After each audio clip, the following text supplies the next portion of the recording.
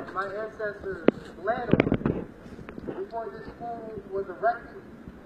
And it would be disrespectful of the sacrifices of the oppressed for us to stand and be silent and simply just wait for 4 years.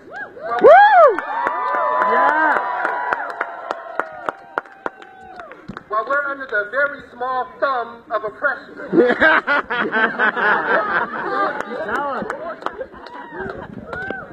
I teach at this institution. And when I teach, I think about the future of America. I think about the fact that in 2012, the majority of children born were children of color. I think about the fact that the majority of people getting a college degree are women. I think about the fact that the Black Lives Matter campaign is led by queer women. I think about the fact that in North Dakota, it is women and children fighting for water rights.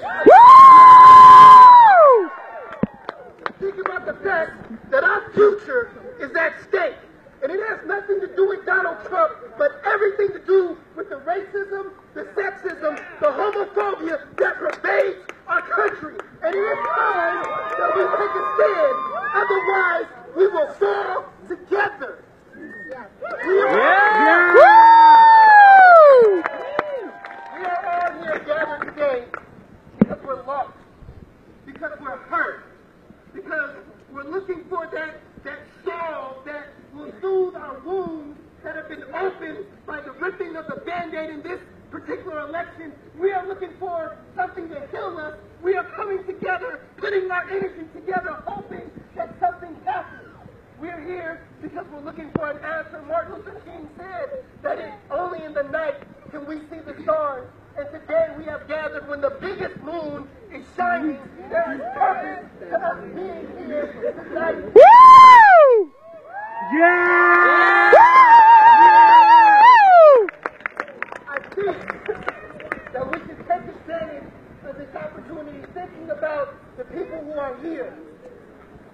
I see mostly women. I see mostly old men.